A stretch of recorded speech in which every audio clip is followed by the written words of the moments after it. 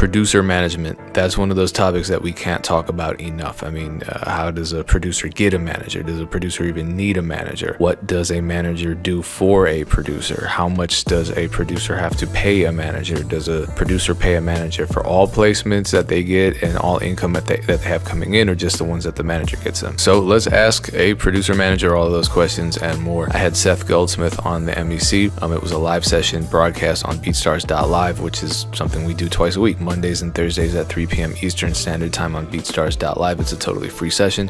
Check it out.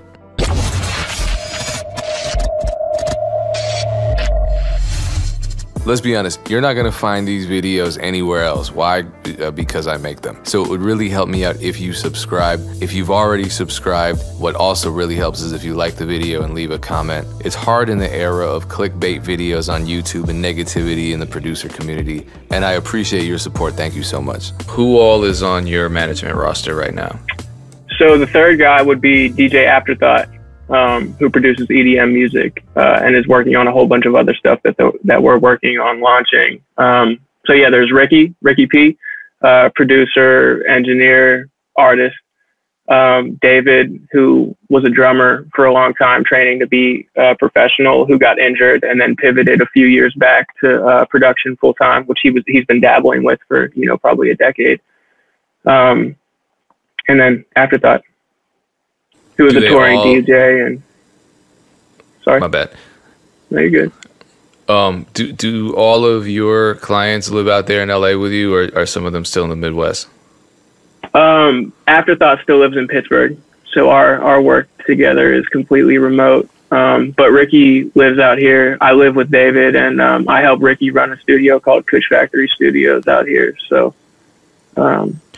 yeah, I said that basically because he lives in the studio out here. Okay, good. Because I was going to ask you about Kush Factory, and this is as much a learning experience for me as it is for all the people tuning in. So I have a lot of questions, and some of them are just questions about what you have going on, and I try to draw as many connections as I can off of social media, but sometimes I need to go directly to the source, which is you. So I know DJ Afterthought recently, was it DJ Afterthought who recently produced a record with Wiz Khalifa?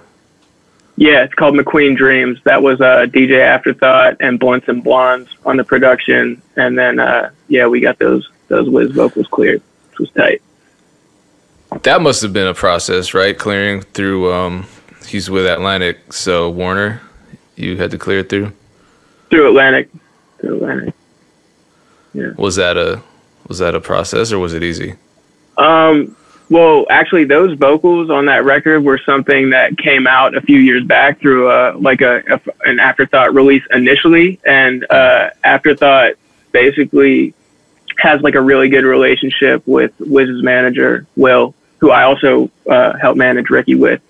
So those connections, those actual relationships and connections, really help the process move along pretty quickly. Yeah. Got it. So in addition to this DJ Afterthought, Blunts and Blondes, and Wiz Khalifa record, what are some other recent projects that you've been proud to have worked on? So before the Afterthought and Wiz record, there was one with Wi-Fi's Funeral, which was really cool. That was actually with another EDM producer named Hydraulics. That was actually I started the rollout with that my first day on the job with DJ Afterthought. So that was pretty wild to just get thrown into the mix. And then I got David, pretty soon after I started managing David, I got him a sync on a Reebok commercial, the Trey Burke campaign before he got traded. So that was really tight. And that aired in Madison Square Garden. So that's something I'm really proud of. Times Square. So that was really cool. And those are the highlights of what I've been able to do so far, I think. So let's zoom out a little bit. What is a producer manager? Man, that question is limitless. It just depends on the day. I think, and so all of my clients have completely different goals and aspirations and different needs. So it's basically, I'm in constant communication with them, figuring out what they need, what they want. Sometimes it's just day-to-day stuff, man. You know what I mean? It's like answering a lot of emails. I know, like, for David specifically, it's good. So David is a producer and a great sample maker and a great sound designer. So for him, on a day-to-day basis, it's like sending samples out and getting like a healthy amount of samples in. Sometimes, you know, he's kind of like either in his production bag, like making beats, or he's in his sample making bag, and there's really no in between. So it's really just my job to kind of keep the inspiration alive for him in a lot of ways, and keep sounds coming in to keep him inspired, to keep cooking up. And basically, for all of my guys, it's kind of like, you know, keeping my ear to the ground for new talent. We're definitely always looking for songwriters to work with, and artists to work with that match their respective styles, and other producers and other sample makers as well. You know, like my management company was birthed out of the pandemic, so it's been kind of hard to create the connections in this time. So I've had to get creative on social media, which has, you know, been great. You know, this is happening because of that, you know, just because of my activity on social media and keeping my ear to the ground, listening to people like Alec Friedman, Carl Folks. You know, I followed you because Alec Friedman said, hey, follow these guys. They're kicking gems out constantly. You know, that was when I first started engaging with your content on Twitter, and now we're here. Yeah, shout out to Adam Friedman. I think he was the guest last week. Oh, dope. I didn't see that. Damn. Well, I haven't posted it yet on my YouTube, but I will. So shout out to Adam Friedman. Shout out to Carl Folks, because they've all been guests here. And we appreciate having a lawyer's perspective, which is, I think, something that's been missing from our space for a long time. And now we have two guys who are outspoken advocates for producers, and they're accessible, and they're consistent, and they're willing to have these dialogues with the producer community, which is amazing. I wish I had that, 15 years ago, but I can imagine. So what are some daily tasks as a producer manager that you have on your agenda? I mean, I'm in constant communication. Like right now, I'm in constant communication with kind of like all of the collaborators and projects that we're working on. So I try to like keep the pace up. If Afterthought is working on a record with Blunts and Blondes, and for instance, we're working with this guy right now, and his manager is asking me where the record's at. So I'm in constant communication between the artist manager, the producer, and the collaborator. I've been kind of like the liaison between Afterthought and like Deadbeats, which is like an EDM label in Wakan, and helping execute the rollouts, getting contracts signed, seeking songwriters, seeking producers, seeking sample makers. I'm kind of on my phone all day, man. I really, since things have shut down, I'm kind of scrolling Instagram and Twitter a lot, just peeping the scene, seeing what people are doing, and executing things in like a timely manner. Like if I see a producer is in the studio right now, I'm going to send him David samples that we haven't sent yet, for instance. You know what I'm saying? So it's kind of like striking while the iron's hot on a day-to-day basis. Yeah, let me pick up on something you said, which is that now that there's this pandemic, you are having to work a lot in the social media world. What are some effective networking techniques that you can share? Because that's one of those things where social media is like the Wild West with how people communicate with one another, and not everyone knows how to network. Right. So kind of what I've learned most about, my personal, I guess, like brand or situation on social media is, you know, like for instance, like I use everything that we have created as a piece on the chess table, right? So like my pinned tweet is like the thing that David did with Reebok, right? So I'm interacting with people, indirect messages. You know, people can see the fact that other producers in the community follow me. So I'm establishing trust already. If you DM somebody, they're going to check out what you're into, right? They're going to go to your profile. So really it's just been outreach, and you know, you have to have an ear for what your artist needs. So essentially I'm reaching out to people that I think will fit the situation that I personally have on my team.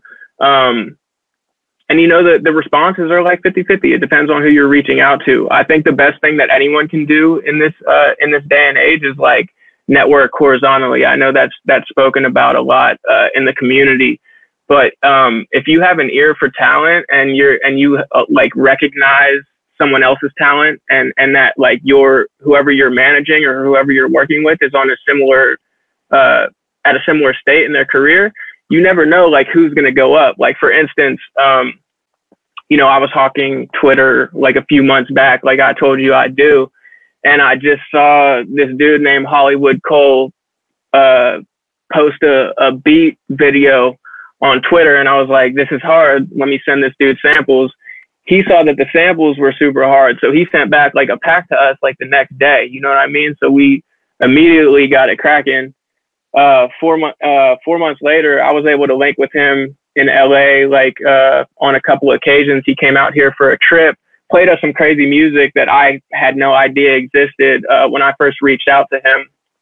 And now he helped produce the Wayne and Drake record that just came out. So forming a connection with talent is like the biggest lesson that I've learned in 2020.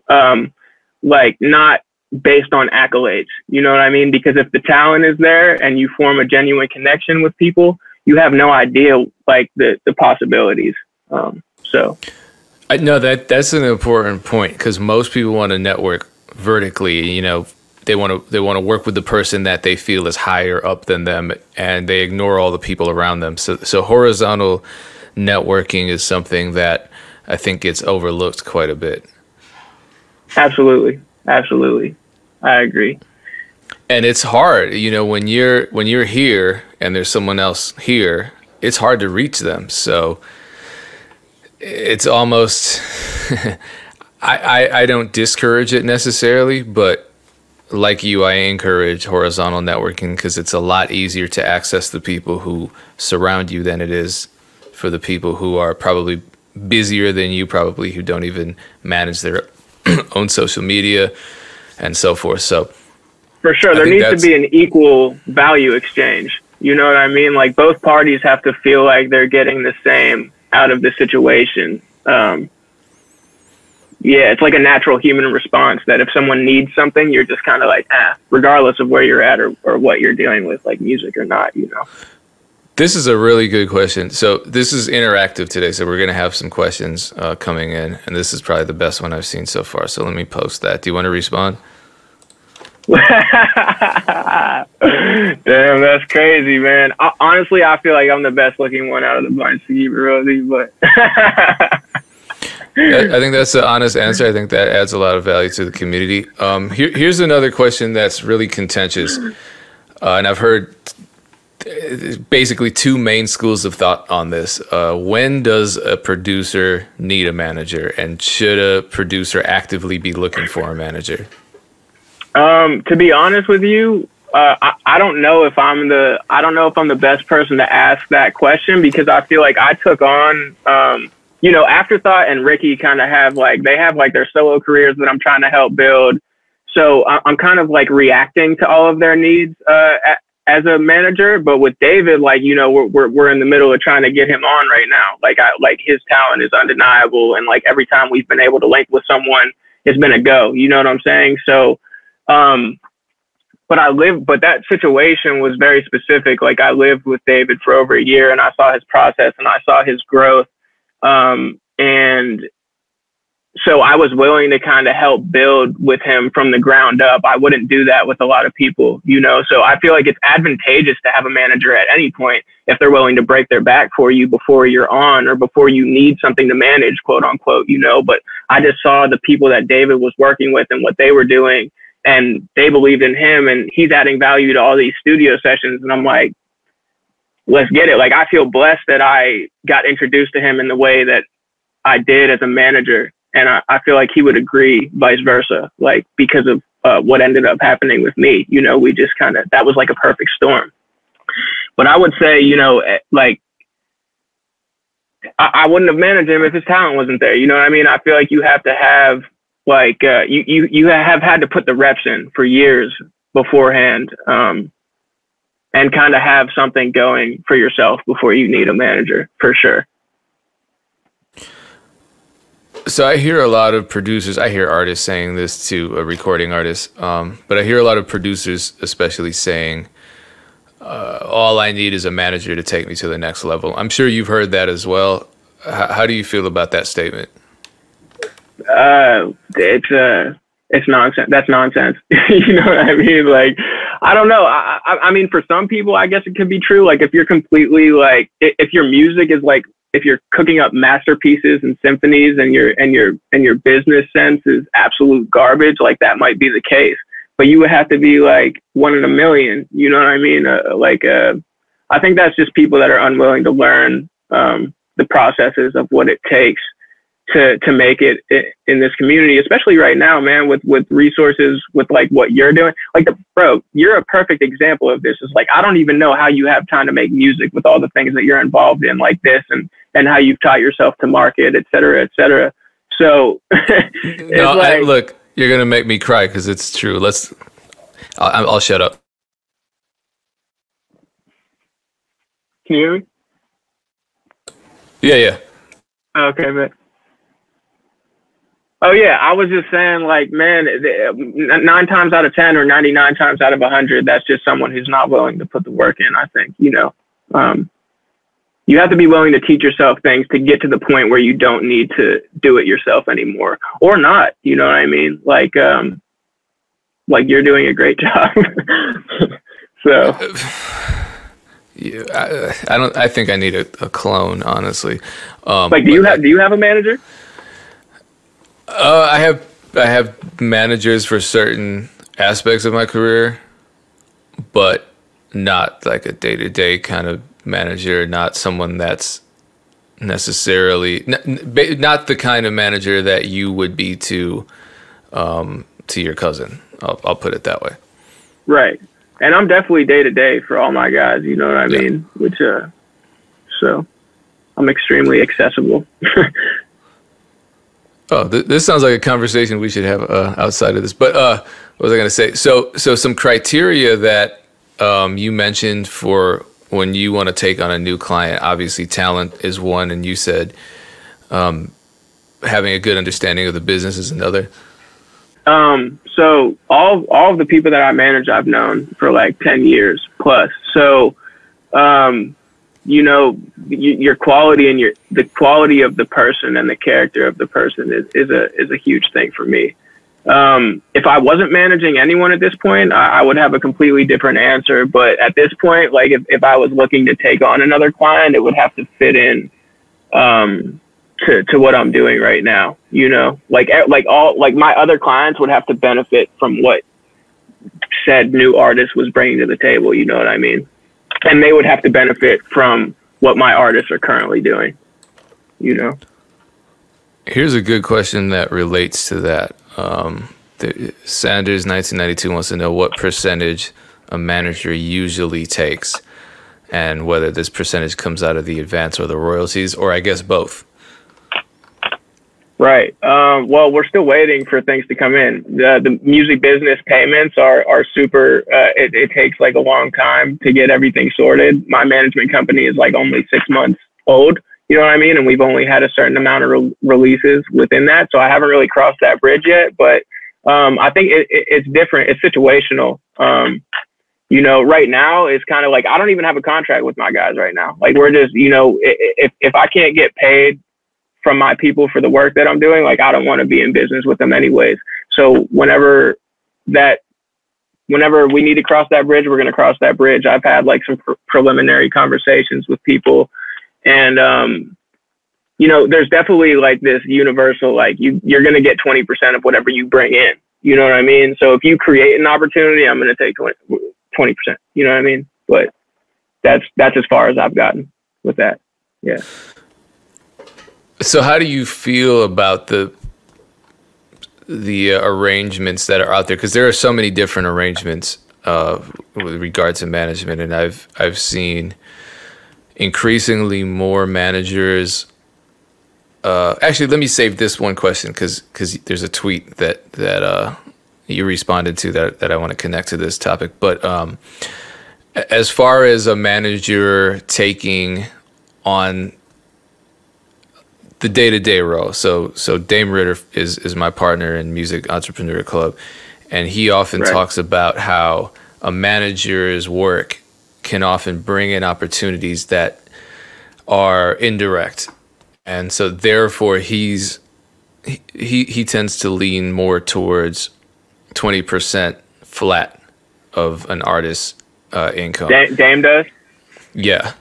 And, I was always resistant to that as an artist being managed, but understanding that in some cases, if a manager helps with branding and helps with just creating all of these opportunities that aren't necessarily, the direct result of something they did, but sort of the result of all of their work over time. Is that something that has crossed your mind as far as when you get to that point where you're putting things in writing? Yeah, I think it's fair based on I think that's fair based on the situation, right? So I've kind of been managing David from the beginning, but he's also super, like, we've learned the business together. We consume the same content. We're working really hard every day together to understand this and move forward. So in all of my situations, I don't know if I would be comfortable taking 20% just because of how much David is doing by himself. And for instance, like DJ Afterthought and Ricky P were already established by the time that I started managing them. You know what I mean? Ricky P is a platinum producer. He's 5 times Grammy nominated recording engineer. These guys took a chance on me because they knew my work ethic and my heart. You know what I'm saying? So I don't feel entitled to 20% of any of my guys, just to be transparent, like a flat 20%, like I feel like definitely 20% of anything that I would bring in, and then maybe figure out like a smaller percentage if I continue to do the day to day. But at some point I would like to bring someone else on to handle kind of the day to day stuff that I've been doing, so I can focus on like the bigger business and expanding the company. So let me pick up on something you said about you and David consuming the same resources. So you're talking about basically putting yourself through a music business crash course and kind of, what do they say, working on your feet or flying by the seat of your pants or whatever that idiom is. What are some of the ways that you've enhanced your understanding of the music business, and what are some of the resources that you and David consume to become the music business entities that you have become? Sure. So I started out by reading like what people consider to be the music business Bible, which is just like the everything you need to know about the music business, right? So also I started consuming all of this content probably a year prior to becoming anyone's manager. I just knew I wanted to enter the business in some way or another. So I took a year basically and educated myself. Some other great resources are like the Song Trust webinars, your channel, you know what I mean? Listening to people like Illmind. The Producer Grind podcast is crazy. Dan Runke or Runce, I don't know how to pronounce his last name, but he has Dan Runce, yep, Trapital. Yep, exactly, Trapital. Figuring out all of the good, there's like really, really good email lists to be subscribed to, you know what I mean? That one, there's like Water and Music, and Carl Folks, you know what I mean? So publishing and like the music business side for me is like, it's kind of like learning a language or something. Is like I need to be constantly reminding myself how these things work to keep my understanding up to date, and things are changing fast now. So just consuming as much as possible. Like, I don't know if you know who Human Resources is, like the distribution company out here. They had panels with like all of the craziest people in the music business for like 4 or 5 consecutive weeks when things first shut down. So the resources are out there. You just have to be curious. What are some common mistakes you see producers make in the music business? Taking a pub deal too early. I think a lot of the producers I've come in contact with in person out here all kind of had like a nightmare deal that they were a part of. They signed something and all of a sudden they're getting put into country sessions, or, you know what I mean? Like the resources are allocated misproperly, or the person who signed them moved to a new company and like they can't even get in contact with their publishing company anymore. So that's a huge one, is like, make sure you're signing the right publishing deal and that you're in business with the right people from the get-go. Yeah. What's the danger of signing the wrong publishing deal? I mean, how does that affect a producer's career long term? I mean, you can essentially, that's like, honestly, and you know, if you sign the wrong publishing deal, you could be locked in for life. There's people fighting right now. I won't name any names, but there's people that like established producers that have been locked into the same publishing agreement for like 14 years. I mean, we all just saw what happened with Kanye, you know what I mean? Like, so yeah, I would just make sure that you have a lawyer, you know what I'm saying?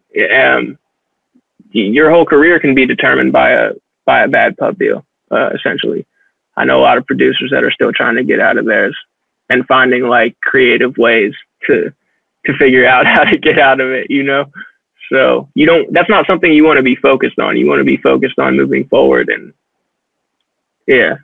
winning, rather than like, how can I get out of this situation? Yeah. Do all of your clients use the same lawyer, or do they all have their own respective lawyers? No, they all have their own respective lawyers. Yeah, David's lawyer is Carl Folks right now, and Ricky's got his own lawyer, and Afterthought has his own lawyer. Yep. And they're happy with their lawyers. Yeah. As far as I know, I think Ricky has access to a few, and yeah, we haven't had any issues with Afterthought's lawyer for as long as I've been managing him. Yeah, I know that can cause some trouble too. There are a lot of, it's like everywhere you turn in the music business, there's a potential pitfall. So it's always, you know, difficult to know and anticipate those pitfalls. You know, a lot of it is learning by making mistakes and trial and error. But sometimes, like you said, signing the wrong publishing deal early on is a mistake that you learn from, but then you're also locked into it. So it's hard. How do you minimize the chance of making mistakes that serious, aside from getting a lawyer? I think educating yourself is the only answer, you know, that. And I know everyone has like a different situation financially, and, you know, a different home life and a different upbringing, and but it's like the less, I know this is discussed a ton, but like the less you're dependent on that upfront bag, like the better chances you have of signing a good deal, you know, and not being blinded by your first couple thousand or $10,000 or $20,000 that's offered to you. But I think educating yourself and make sure you're signing the right pub deal for your situation, you know. Like a lot of people, I feel like sign a publishing deal and then have like a minimum requirement that they can't fulfill. You know what I mean? Because they had like one hit or something, and their talent or like they just can't follow up. You know, so then they're locked in a situation where like probably an admin deal would have been smarter. You know. And building your catalog. Like a lot of the producers that I'm dealing with right now are unpublished, and kind of like these publishing companies it's not like a bidding war, but they're all creating opportunities for these guys. So there's like these different publishing companies that are essentially like foaming at the mouth to give these guys opportunities. And when one lands, then it's like, okay, let's talk business. Let's see if we can figure out a deal. So if you're building your catalog, you're just building leverage essentially. It's been wild to see like a couple close friends have opportunities like that. Like publishing companies are offering these guys opportunities before they've signed them. You know what I mean? To try to sign them. So. Oh, okay, like a trial period. I don't even know if it's that. Test. It's just, yeah, it's like they see the talent, they see the records that these guys have produced, and they know that that they could come. That essentially, they're going to be profitable. So they try to land a big record with them before a different publishing company. So then they can essentially sign them. And if you get an opportunity like that and you land it as a producer, from what I understand so far, it's like you want to sign that deal because then you might get like blackballed essentially if you don't. Oh, right, because they're kind of giving you a gift, and the expectation is once you get that gift, you're obligated to sign with them. But, you know, I guess why wouldn't you? That gives you one more reason to sign to a deal if they've already given you an opportunity.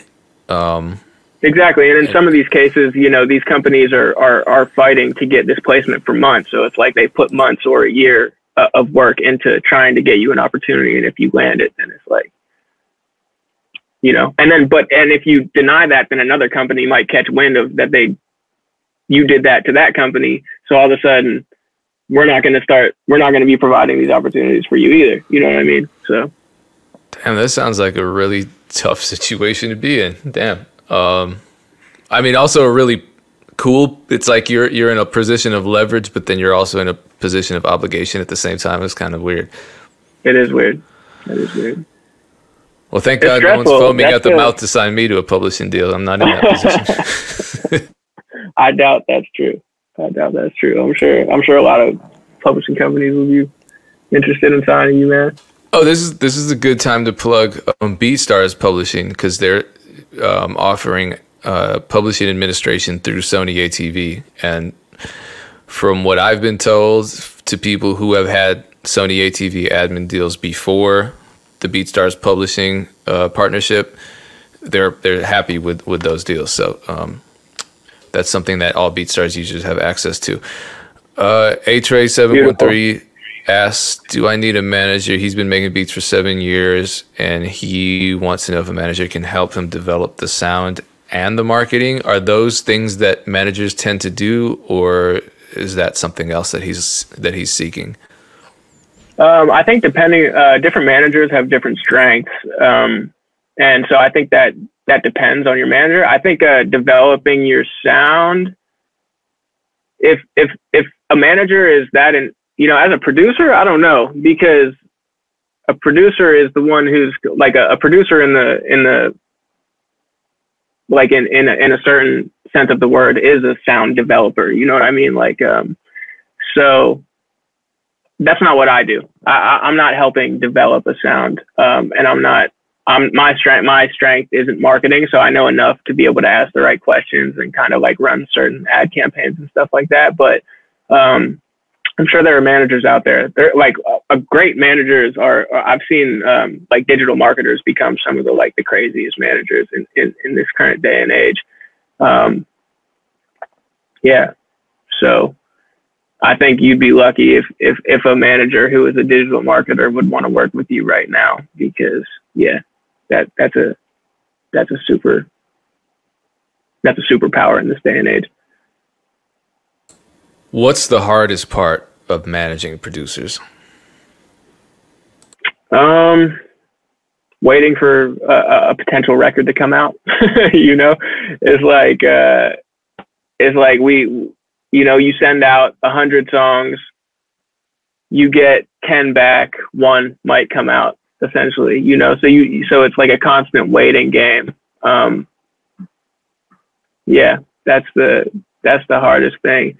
And that's why, like, you know, for instance, David is working on creating like a sample business, making drum loops, you know what I'm saying? And creating a business that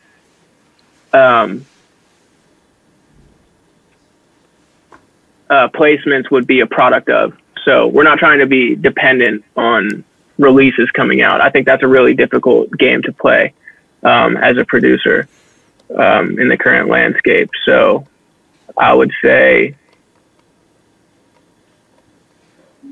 yeah, I don't know, that and being accessible, you know, all the time. Managing 3 people who all have different needs is a difficult thing for a manager, for me, you know. So it's kind of like protecting my energy so then I can give forth the best energy is like the main thing that I've had to balance.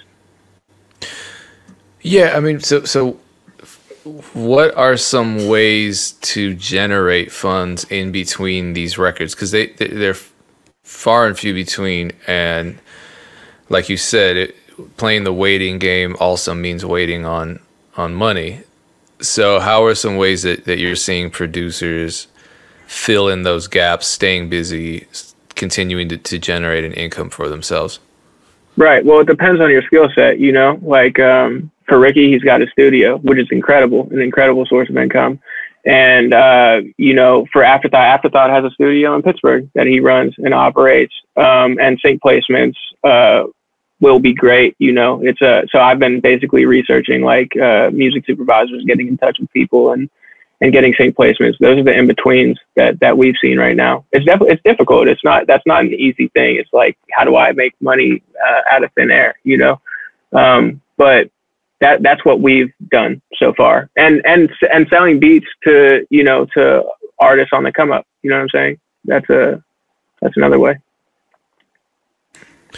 Yeah. What was it like getting that sync deal? I know someone asked earlier how that even came about. So the sync deals I've been able to secure so far was by just like, I've been involved in music for 10 years, you know, so I've had my network before I became a manager. And one of the first things I did was just reach out to everyone that I ever knew that I had like a semi-real relationship with and let people know what I was doing. And the Reebok deal just came because one of my close friends runs a creative agency, you know what I mean? So he's basically throwing us these opportunities before he's giving them to other people. But I think the best way, the other lines of communication I've been able to open is,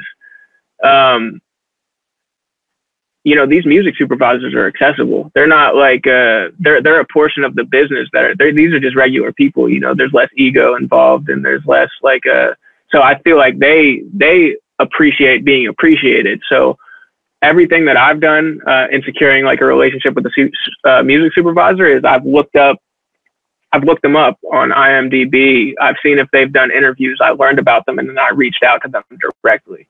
So I got in touch with Rudy Chung, who is like the music supervisor on The Last Dance, because I read an interview that he did last year. And I said, hey, man, I see a lot of you and me. This, and this was cool, that what you did. And he reached right back to me and said, hey, man, that's awesome. Appreciate it. Feel free to send streaming links, you know? Yeah, it's just being a genuine person and learning and reaching out.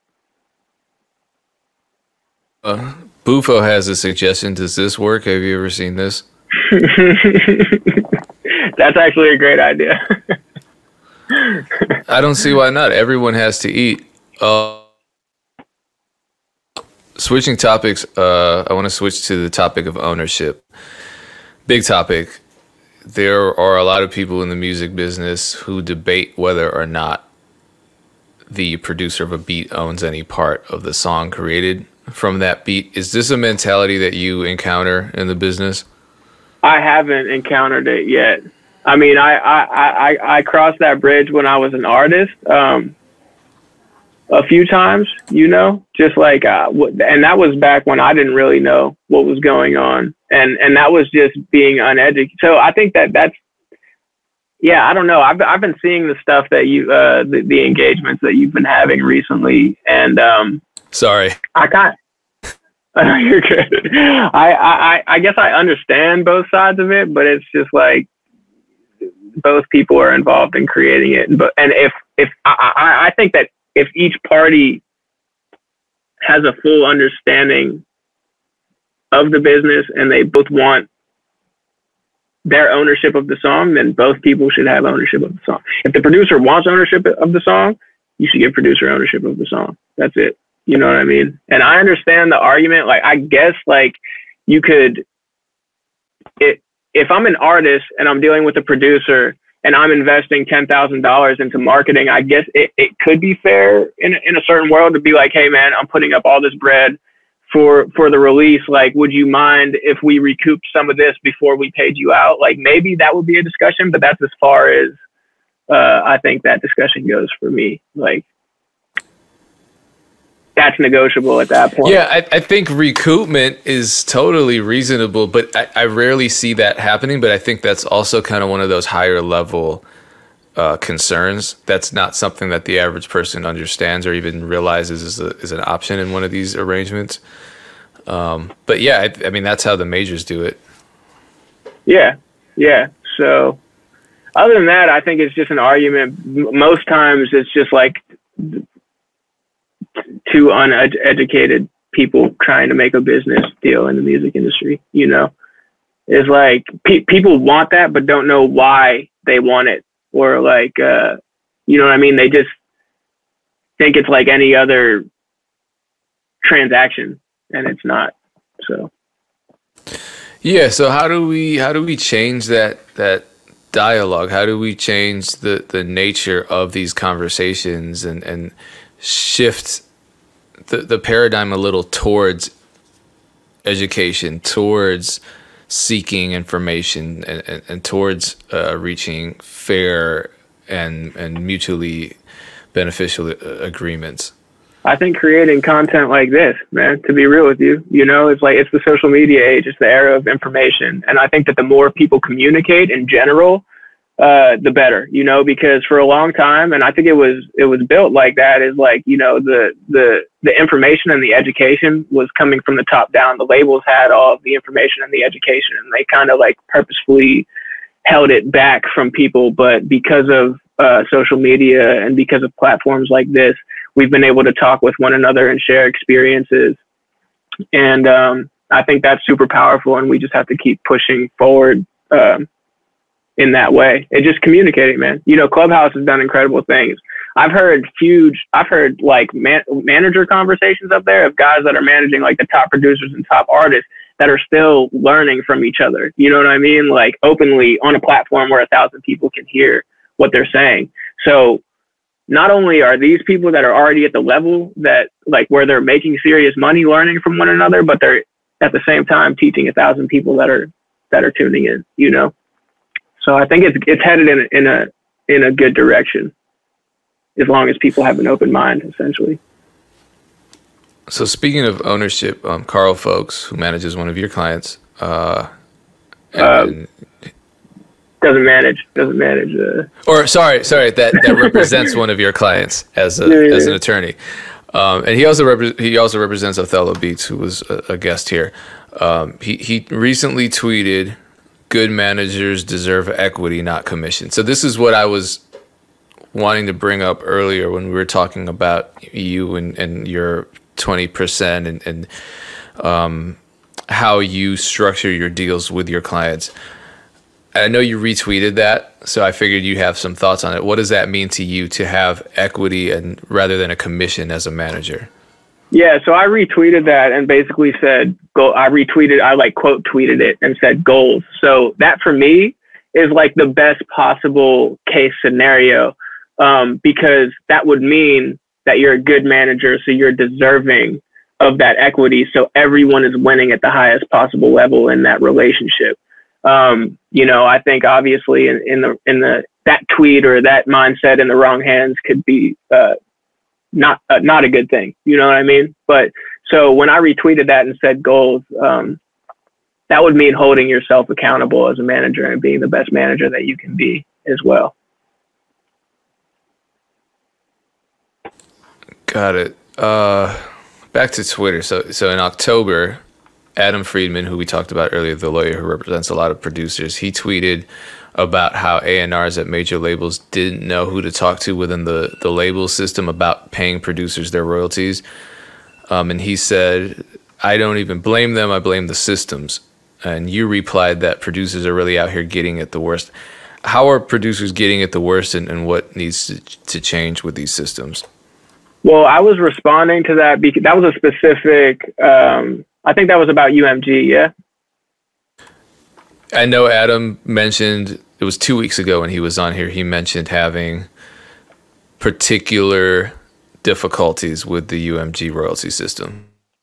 Yeah, so that response to that tweet in particular was part of my experience from managing the Kush Factory, actually, or helping run the Kush Factory. Like I process and all the invoices that we do, and UMG is one of our bigger clients. And I was responding to that because it seems like the Kush Factory is getting paid out faster than a lot of producers are. You know what I mean? So, they're essentially treating a business entity with more respect than people. So speaking of Kush Factories, you and Ricky P partner on Kush Factory, correct? Or is it his and you just manage it? It's his. He's a co-owner with someone else, like a silent investor, essentially. And basically part of my roles as a manager has been taking on certain responsibilities at the Kush Factory. That's just So I run some sessions there still as an engineer. Sometimes very infrequently, but sometimes I'm studio managing there and handling the money with our corporate clients. So Ricky P has, I believe, I checked his social media, he posted at least a picture of a diamond plaque for the Wiz Khalifa song See You Again, which was obviously a huge record. I think it was only topped in commercial performance by Old Town Road or something. We're talking about phenomenally successful records. Yeah, once in a lifetime. What was his role in that record? So he recorded with and helped produce on that. Like just giving,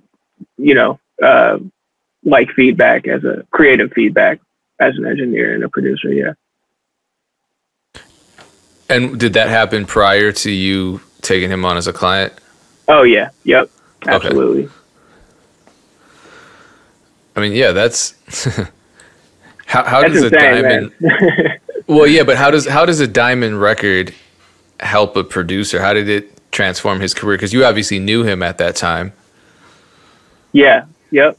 Man, Ricky. I mean, I didn't know him as well as I know him now, but man, he was going up. Like, and around that time, Ricky was living his best life. That's all I can tell you. You know what I mean? For sure. And on top of that, like, he had just produced, the Wiz and When I'm in LA, pedal to the flow, man.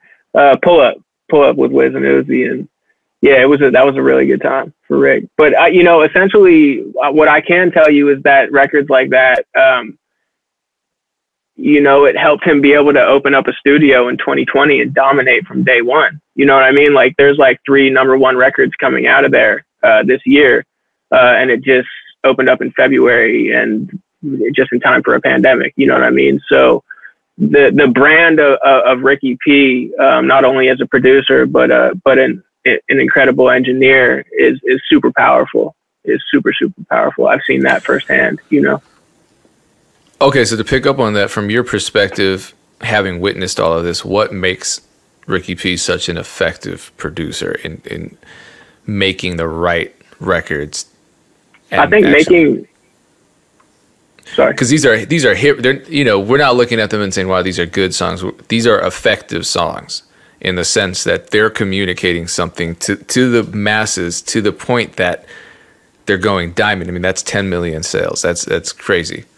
Yeah, I think Ricky is just brutally honest. That's the number one thing. With that being said, though, his energy is magnetic, and he's incredible at making people feel comfortable. On top of that, his technical skills as a recording engineer are incredible. I know that from firsthand experience. Every time I've done a record with Ricky, he's gotten the best out of me. It's not something that you can put a finger on, you know, it's just that he gets the best out of people. And that's incredible moving forward with his solo career. You know, he has access and friendships with all of these incredible artists that come through the Kush Factory. And, you know, he's essentially producing records and features that he's getting on his own songs that we're about to release moving forward. And it's like, you know, all these guys have their best verses on Ricky P songs, man. It's just a fact. Like, he just brings it out of people. I don't know if it's the time of day or, you know, he just knows what he's doing, man. The guy is magic for sure. Is he self-taught, or does he have formal training as an engineer?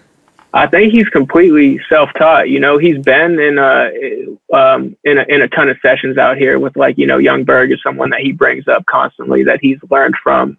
So he's definitely had like mentors, but he's never been to a school or anything like that. He just, you know, he came out to LA with no money and just got it cracking, you know, essentially. Ricky's really self-made. So let me ask you one last question. It's another tweet from Adam Friedman, and he recently tweeted something else that you retweeted, which was, producers, do you ever try to get your own press for when you have a big placement coming out? Have you even thought about it? What should producers do to maximize and build on their own accomplishments? I think they should be doing what artists are doing, you know, which is essentially, you know, if you believe in a record and you think it's going to help take your career to the next level, look into how much a marketing campaign costs. You know what I mean? See, if you have, you know, PR is like kind of expensive in a lot of cases, but if you have any connections, move around, try to take interviews, you know, do anything, make yourself accessible, get your face out there, and, you know, be the artist that you are. The thing is that this whole time, like the public, I think the thing for producers in this current stage is, like, you don't have to be a superstar or try to be like the main artist or whatever, but it's like, put yourself out there because the industry is going to get to know you. And I think that'll create incredible opportunities for you. The more accessible you are, the more, you know, people building trust in the community, I think is a super powerful thing. And, you know, doing things like this is something that builds that. And I really appreciate the opportunity to be on here and talk for real.